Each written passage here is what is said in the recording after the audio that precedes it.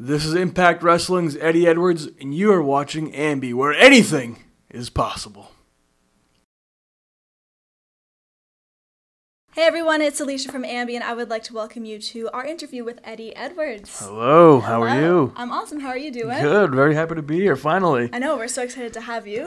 We are here in Niagara at CWF, where you are soon going to be stepping into the ring. How are you feeling about everything that's about to go down? Tonight unfortunately I'm a little injured. I have a bit of a rib injury tonight, so I believe I'm going to be a special guest referee. Okay. Yeah, so A little unfortunately. change in pace? Yeah, a little change of pace. Just try my hand at that, you know.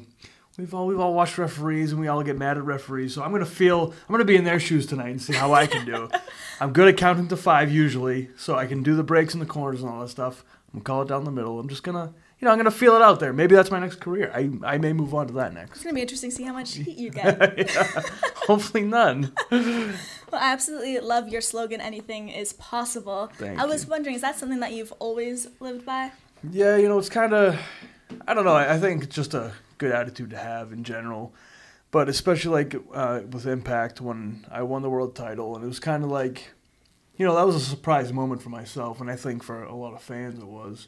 And I go back to, I'm a big Boston Celtics fan, and Kevin Garnett, basketball player, when they won the world title, I remember him just shouting out, "Anything is possible," top of his lungs, and that just kind of, it's always stuck with me. Anytime I hear somebody say anything is possible, that's what comes up, and I at the time I was kind of away from Davey where he was hurt, so I was doing my own thing, and I kind of needed my own stuff to try to separate myself when he was hurt and stuff. So it's something that I have always believed in, and I wanted to just try to help promote because I've always been an underdog type in wrestling, and I think that's, if I have a connection with fans, that's what it is, being an underdog. So I want to help show them that anything is possible. I never thought I would be world champion of Impact Wrestling, but I did it because anything is possible. Well, just speaking to Impact Wrestling, you recently shared how you're not going to stop until you have that championship again.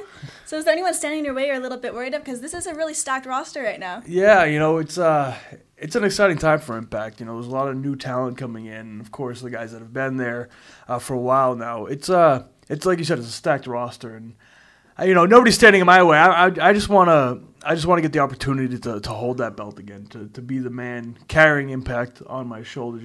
I think it's just a matter of time before I get my shot again. So, stay tuned.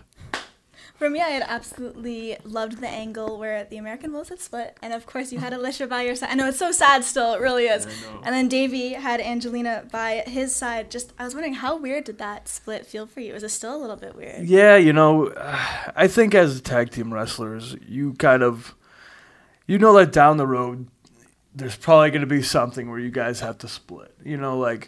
But me and Davey took pride in being a true tag team and not being like just two guys that were put together. We were like a legit tag team, a cohesive unit with chemistry that we couldn't even try to create. And it wasn't like it was a short run either. No, and when we first tagged, from the first match to our last match together, our chemistry improved every match somehow. And it just got to a point where he knew what I was thinking, I knew what he was thinking. So we took pride in being a tag team, that represented tag team wrestling. We wanted to revive and revitalize tag team wrestling. So a couple times breaking up had come up, and we were always kind of, no, we don't want to do that, we don't want to do that. But then, when the time comes, you're going to do it, and we did it, and I'm happy with the turnout of how it did come, how it turned out, and I'm happy that, like you said, I got to have my wife by my side, which is a very unique thing, and he got to have his wife by his side. So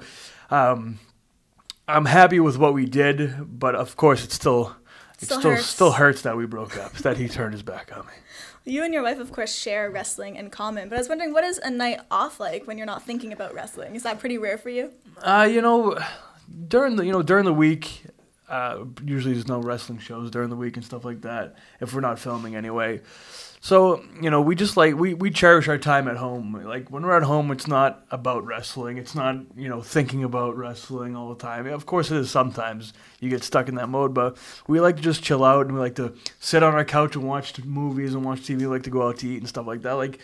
Aside from wrestling, we're pretty normal, functional, relationship. Husband and wife, I would like to believe. We enjoy our time together, and being away, like I have been traveling a lot, and she's been home, more so, and I go away for a few weeks at a time, going to Japan and stuff like that. So when I do get home, it's like, just drop everything and let's just chill out. Let's just enjoy it. Let's Netflix and chill, as the kids say. So we cherish that time together. You mentioned Japan there, and there was a really great tweet regarding Japan that you sent out that caught my eye, and it was, I hope one day in Japan, instead of streamers being thrown in the ring, I have strong zeros thrown or nicely placed on the ring apron. Yes. Out of all things, strong zeros. Strong zeros. You're familiar with strong zeros? I had to look it up. I didn't know what it was. They're like drinks. It's the best alcoholic drink you'll ever have. It's like, anytime foreigners go over there, like, you can buy them in the convenience stores, all different flavors. Apple, there's now pineapple, grape, like lemon, lime. And they're like, 9. I'm not advocating underage drinking, 21 or over. It's like 9% alcohol and like there's hardly any calories or something. So we all stock up on them. We don't have them in the States, so I tend to bring some back home and stuff. So that's my dream. I don't want streamers. I just want them to come up and just line up all different flavors of strong zeros on the ring. Yeah, exactly. And I'll just thank you, and I'll just take them and put them in a cooler in the back, and I'll share them with everybody. I promise I will. But you need to get your hands on them at some point. You won't forget it. Well, I recently interviewed Zack Sabre Jr., and he told me this incredible story about how the two of you went to do some karaoke, and it had an interesting run at the end of it. And he wanted me to bring it up if I ever had the chance to speak with you. Yeah, it's funny because Japan, I associate, and many people do associate it with karaoke, because you go over there and you're going to end up doing karaoke whether you want to or not. You're just going to do karaoke. And yeah, me and him, we've done it a couple times, but there's been the time that he mentioned where we were just, I'm sure it was a combination of some alcohol, and we're not very good singers in general. So basically any song that we were singing was pretty awful. But I remember, and I tweeted this after you tweeted out the interview, that I recall us actually, me in my phone, I was writing down notes like, we did good on that song. Let's remember that for next time. And I was like having a list of songs. Like, okay, now we're going to have our go-to. We're going to have a set. Yeah. It's like a band having a set. Like, we're going to have this. We're going to nail it next time. And then I don't think the next time ever came. So hopefully at some point we get to do it again. I don't have the note. I wish I still had. I was going to say, do you know who was on the list? One of the go-tos? I don't remember at all. It was just a couple of random ones, and we're like, wow, we did good. Let's do that again next time. But that next time never came. Oh, it's sad. I think next time we have you two together, if there's ever the chance, I am bringing a karaoke machine, and we'll find one of those go-tos. I will do that. I promise. On the music front, I was wondering if you could have any band write an entrance for you. Who would you love to see do so? Oh, man.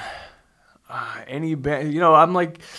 I'm a fan of, like, old school gangster rap. Me too. So, like, if Eazy-E could create entrance music for me, that would be, obviously he can't now, but that would be my dream, because he's probably my favorite artist of the past and present right now. Really? Yeah, I'm a big fan of like NWA and gangster rap like that. So if NWA could do it, Ice Cube or Eazy, that would be my dream come true. Would you say you're a decent rapper when you're singing along? Oh, when I sing along with it, yeah, of course. You are? Okay. I didn't know. Come on. I like to tell myself, I am in my car when I'm driving. I'm very good. You just get into it. Yeah. There's no stopping anyone. Oh, no. I remember one time I was driving my car, and Eazy was blasting, and I was singing, and I look out the window, and the guy's just like, yeah. I was like, he gets it. He knew. He felt it. I just had to blast, and I was like, respect. I love that. Yeah. Well, to wrap things up, is there anything you would like to leave with your fans who will be viewing? Any parting word? I just want to say, to the fans, just thank you for supporting me. Wrestling is all about the fans, and we couldn't do it. I wouldn't be able to do what I do. I wouldn't be able to travel. I wouldn't be able to do this interview without the fans. So thank you, and, as we discussed, just keep in mind that anything is possible. Get to see the hat, AIP, check it out, and follow me on Twitter at @TheEddieEdwards, and that's it. And there's no Facebook. That's always fake. Instagram, fake. Stay away, fake, until I get one. But yeah, that's it. It is in the signature, only Twitter. Yeah, exactly. Read it. Thank you so much for joining me today. Thank you, I appreciate it. And remember, to everyone viewing, you can visit us at musicblogger.com for all exclusive interviews, features, videos, and so much more. We'll see ya.